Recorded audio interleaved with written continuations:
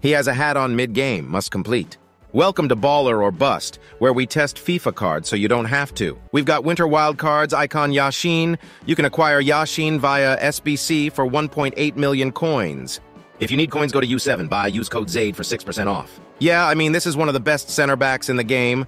This man is a Zaid's Baller or Bust stream with 99 reactions and 98 composure. He's got Block Plus, along with Jockey, Intercept, Anticipate, and Relentless. A solid batch of playstyles.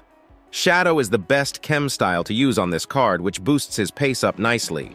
He doesn't have much passing or dribbling ability. He weirdly has 99 vision on his pass, but 57 curve.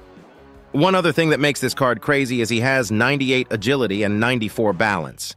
He's also got 99 strength, 99 interceptions, and 99 jumping. I mean, if you're in the market for a new center back, this guy is one of the best in the game. We might see a lot of Akanji and Yashin center back duos next weekend. I mean, this guy literally has a hat on in-game. Can't get much better than that. Take my money.